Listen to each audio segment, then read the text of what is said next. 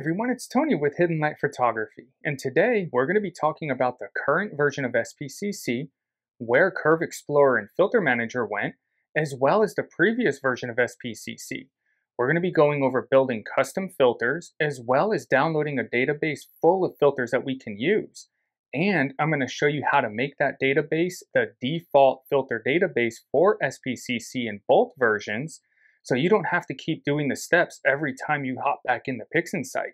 So if you haven't done so yet, hit that subscribe button. I don't want you to miss out on any valuable information.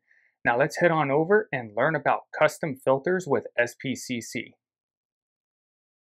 If you've updated to PixInsight version 1.8.9-2, there's a change that'll jump out at you pretty quickly.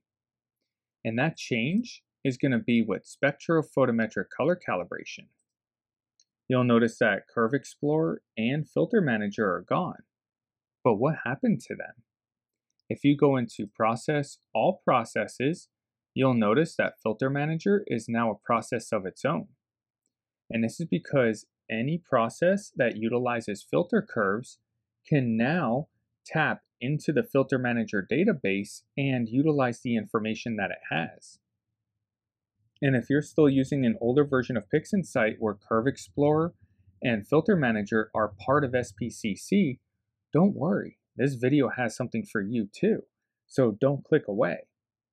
Now, if you notice, I have a lot more filters than what comes with the default SPCC filter database, and I'm going to show you how to get that, and I'm going to show you how to create filters of your own.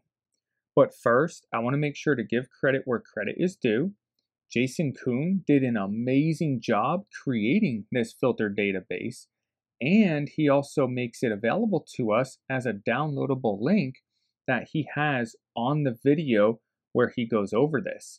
So I'm going to have a link to the database in the description of this video, as well as a link to his video, which I highly encourage you to watch, where he actually tells us how he created these filters, goes into filter curves, and also explains how to create filters of your own.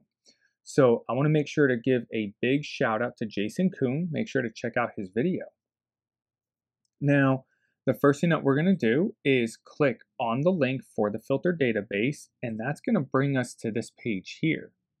What we're going to do is click download. And then depending on your system, you'll have your downloads box pop up in the top right corner, and that'll look something like this.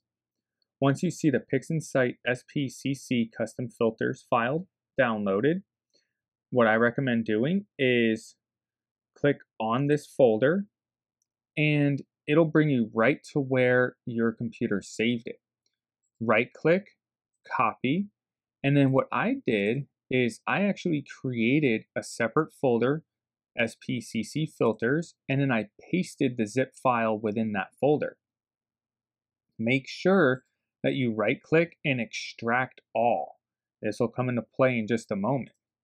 Once you have that completed and you see the zip file along with the unzipped file, we're going to go back into PixInsight, and what we're going to do is we're going to go to Task. Now, if you're using the older version of PixInsight where the Curve Explorer and Filter Manager are part of SPCC, stand by, we're going to get into that in just a moment. Now, under Task, we want to go to Merge CSV Filter Definitions. And what that's going to do is, if we look down and we look at Merge CSV Filter Definitions, this scans the specified input directory for valid filter definitions in CSV format and merges them with existing ones. New filters will be added and already existing ones will be updated with imported data.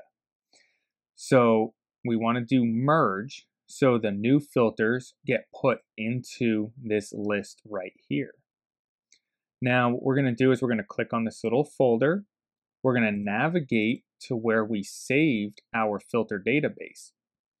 Now, if you did not extract the zipped file, your folder will be empty. If you did extract the zip folder, then we'll see the PixInsight SPCC custom filters. we'll highlight the folder and click Select Folder. Now, once we're done here, we'll just go ahead and hit the circle. Now, I already have these downloaded, so I'm not going to do it again, but once you click the circle, you'll see your little action window, and all of those filters will be downloaded. And then they'll be ready for use with SPCC. Now, what I want to do is show you how to create filters of your own. So we're going to go into Curve Explorer within the Filter Manager process. This window should look familiar if you've seen my SPCC video. Now, I've actually already created the Optilong L Quad Enhance filter. So I'm going to show you how to create the Antlia Quad Band filter. So the first thing that we're going to do here is we're going to find the Antlia Quad Band, and this can be any filter that you want to do. I'm just going to demonstrate a very popular filter now, which is the Antlia Quad Band. So we're going to click the Antlia Quad Band, and you'll see the curve information here. This is going to be just like what I showed you in SPCC, only we're actually going to create the filters. Now, if you're using a Sony CMOS with a UV IR cut filter, we're going to scroll to the Sony Color Sensor UV IR cut. Since we already have the Antlia Quad Band filter selected, we're going to hold Control and we're going to click the Sony Color Sensor, the blue UV IR cut. And again, this is going to be whatever sensor that you have and whatever filter that you want to create. The concept will be the same. We'll see here the Sony blue sensor information along with the quad band filter information. We're going to go down to these little squares and we're going to click. And now it wants us to name our filter. I'm going to keep with the theme that the Sony CMOS sensor has with the different filters. So I'm going to go ahead and just type in Sony CMOS. Right now we're on blue, so I'm going to type in B-UV IR cut / Antlia Quad Band. I'm going to go ahead and actually copy that. This is going to be for the blue channel, and then we're going to hit OK. Now, what we're going to do is go back up to the top, click on the Antlia Quad Band, and then we're going to come down and we're going to go back to the Sony Color Sensor. Only this time, hold Control, and we're going to choose green. Click the little squares. I'm going to paste the information in that I just copied so I don't have to keep retyping. I'm going to change the B to a G for green. Filter channel is green, so we're going to put in a G, hit OK. And then the last one, Antlia Quad Band. We're going to come down to the Sony Color Sensors and hold Control, and we're going to choose red. Hit the little squares. I'm going to paste my information in, change the B to R for red, and then filter channel red. And then we're going to hit OK. And as you see, as we went through these, our different color channels are now fitted with the Antlia Quad Band. And this will be the same for any filter that you do. Once we're done with our 3 channels, we're going to hit OK. And it's going to say some combined filters have been defined. Save them. And yes, we absolutely want to save these. So we're going to hit yes. And then we're done. When we look in our database, now we have the Antlia Quad Band filter information. And that'll be for each and every channel that we have. red, green, and blue. Now, from there, there's nothing left to do. The filter manager automatically saves the information, so we do not have to go back. You can shut down PixInsight and bring it back up, and your filters will always be there. That's not the same though for the older version. So let me show you the older version. Now, let's work with an older version of PixInsight, where Curves Explorer and Filter Management is all part of SPCC still. Now, as you can see, we still have our default filter database.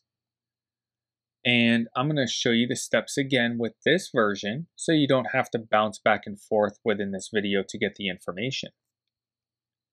We're going to go to Filter Management, make sure that Import CSV Filter Definitions and Merge with Current Filters is selected. We're going to click on this little folder icon, and we're going to navigate to the folder that we saved our downloaded filter database to. We'll go ahead and select our filter database and click on Select Folder. We'll see our filter database populate, and we're going to hit OK. Now, once this downloads, we'll have all of our new filters available to us. From here, we can create custom filters. We'll go to Curve Explorer, and I'll go ahead and demonstrate the Antlia quad band filter again. So I'll choose the Antlia quad band and come down to the Sony color sensors, hold Control, and I'll start with the blue sensor. And again, you can create whichever filters that you want. I'm just going to use these as an example. We'll click the little boxes. I'll save you from having to watch me type again. Since we're working with the blue channel right now, I'm going to replace the R with a B for blue. The filter channel is blue, so I'm going to put a B, hit OK. We'll go up to the top, grab the Antlia quad band again, come back down, hold Control, choose the green sensor, hit the boxes, paste in our name, get rid of the R, and put a G for green. Filter channel is green, so we'll put a G, hit OK. And one more time, Antlia quad band. Come back down to the Sony color sensors, hold Control, grab our red channel, hit the boxes. And we already have R for red. Filter channel is red, so I'm going to put an R, hit OK. We'll hit OK. We do want to save them, so we want to hit yes. And now we have the Antlia quad band available to us in every channel, red, green, and blue. Now, unlike the new version of Filter Manager, the old version will not automatically save. So every time you exit out of PixInsight and come back into PixInsight, you're going to be back to your default filters. So you have to do all of this over again. So in order to prevent that, whether or not you created custom filters, so in other words, if you created or did not create custom filters, you do want to do this so that then you don't have to keep inputting the information every time you come into PixInsight. We'll go into Filter Management, Export XML Filters Database, and we want to go to Output File, click the little folder, and we want to create a file name. I'll just put my filters. And again, this is going to be whether or not you created custom filters. So even if you just downloaded this database, you still want to export like we're doing right now, and then create a file name and then hit save. We'll see our file name populate. We'll hit OK. Now, to prevent SPCC from getting rid of what you just did, every time you open up PixInsight, you have to define a default database that SPCC will pull from every time it opens. And to do that, we're going to go to the little wrench icon, and we're going to click on the little folder icon, and we're going to select the file that we just created. Hit open, and now our default filtered database is the file that we created. Hit OK, and now every time you close out of PixInsight and reopen PixInsight, SPCC is going to default to the database that you just defined. So I hope that you found this useful, and if you did, do me a favor. That channel icon that popped up, hit that channel icon and subscribe. I don't want you to miss out on any valuable information. Drop a comment in the comment section. Did you learn anything new? Do you have any questions? Have you already created custom filters of your own? And then check out that next video. Until the next time, clear skies.